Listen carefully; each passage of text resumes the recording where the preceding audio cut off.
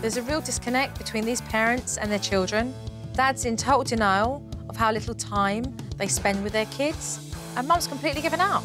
So the first thing I want to do is to show them that there's a real problem here. OK, everybody take their seats, please. So the idea of this game is to understand our family. Do we know our children very well? Oh, rather silent at the back, wouldn't you say, children? Do we think that our contestants at the back are going to do a pretty good job in understanding who we are?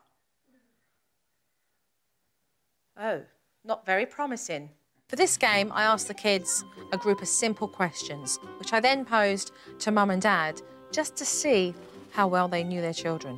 What does Ali want to be when she grows up, Lisa?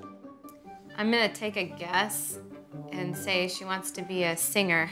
A singer, and the answer is? Teacher. A teacher. It wasn't very successful, to be honest with you. I'm gonna go with pink. Enchiladas. I'm gonna go with pizza. It was kind of hard that we weren't getting a lot of the most important things correct. I'd have to say dog. Her favorite animal is a cat. I'd have to say Disneyland. I wasn't surprised that they didn't do that well.